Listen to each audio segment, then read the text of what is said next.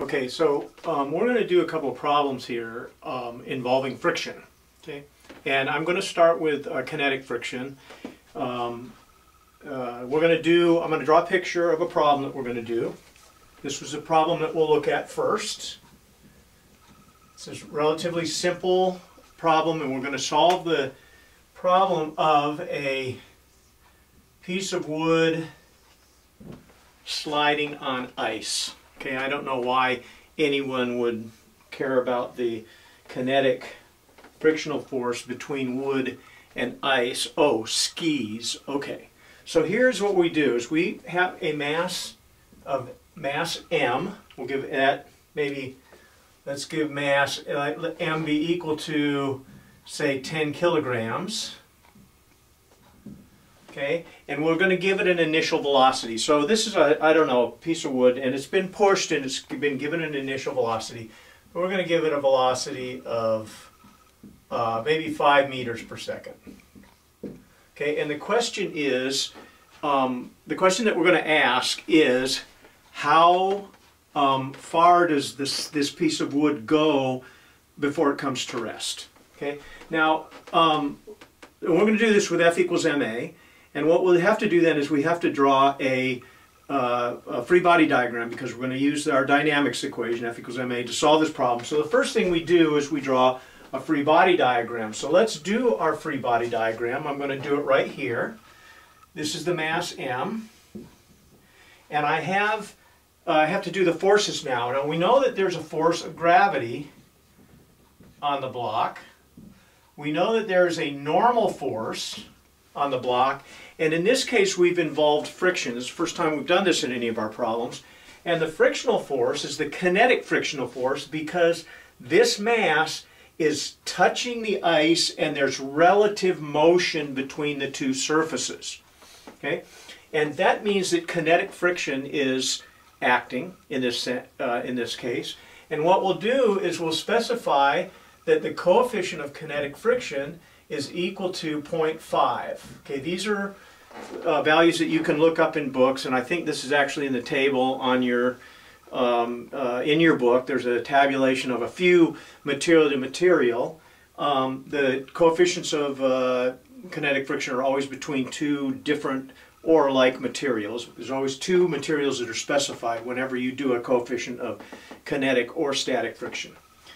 So now what I'm going to do is finish my free body diagram. My free body diagram says that I have a force of kinetic friction, and the direction of the force of kinetic friction is in the opposite direction of the motion. If I'm going in the plus x direction, let this be my x-axis here, then that means that I have a force of kinetic friction, and it's in the opposite, it's pointing in the minus x direction, the minus I direction. Okay? And I know now that I'm going to write these vectors in terms of their Cartesian unit vector notation in order for us to be able to sum our forces and set equal to ma. So I'm going to write this as n is equal to some magnitude of n, and it's in the plus j direction. Force of gravity, I know, is equal to magnitude of mg, so it's going to be 10, and I'll put the numbers in at the end, but it's going to be mg, and that's in the minus j direction. And now I'm going to put in the force, and usually we do this as a small f. The frictional force, kinetic frictional force, is going to be in the minus j direction, and the magnitude is equal to mu k times the magnitude of the normal force. That's in the minus I direction. Okay?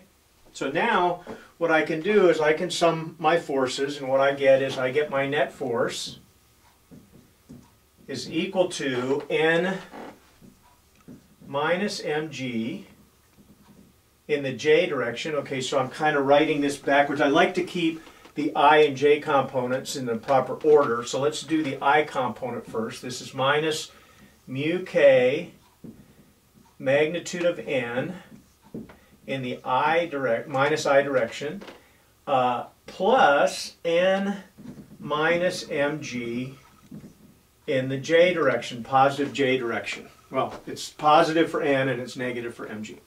Okay, this we will set equal to ma. And once we do that, then we can say immediately, we can say, equating both sides of the equation, that mu k, magnitude of the n vector, which I'm just going to call n, I'll call it capital N,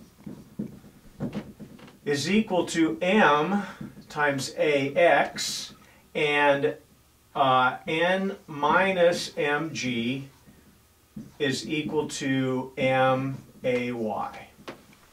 Okay, so this is the these are our dynamics equation in the x and the y direction. And so now what we do is we apply our knowledge of the acceleration. And our knowledge of the acceleration is it's not accelerating in the y direction. It's neither going up nor down. And so I can immediately set this equal to 0. Okay, and then that gives me that n, the magnitude of n, is equal to mg.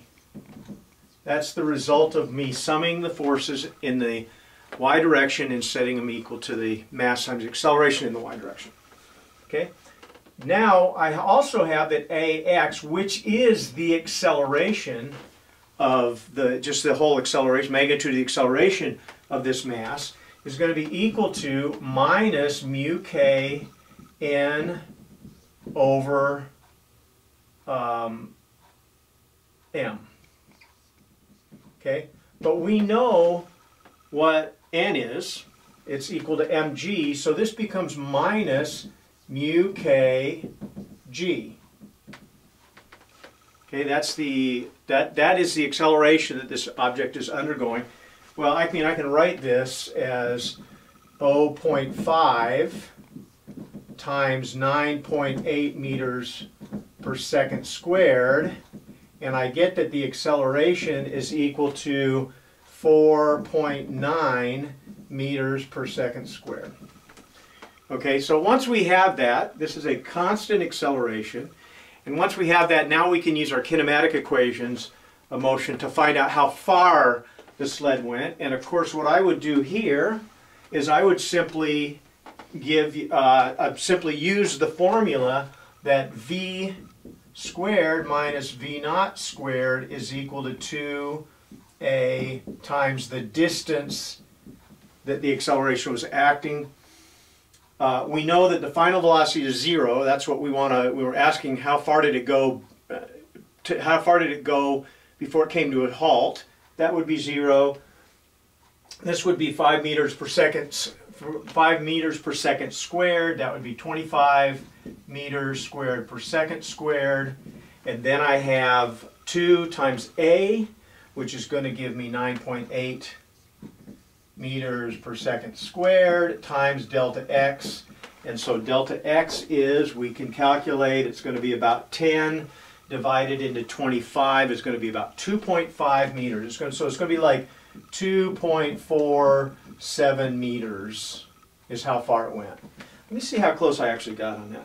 Let's see, 25 divided by 9.8, 2.55. I went the wrong direction. I didn't divide by 10, I divided by something smaller, so I should have made this 2.55. Okay, so that's how we do a simple problem using kinetic friction. And I want to tell you the two things here that are the takeaways. One is that the magnitude of the kinetic friction is given, and the direction we get off of the free body diagram. So we know the kinetic friction in terms of its plane polar coordinates, and we have to convert that to Cartesian unit vector notation.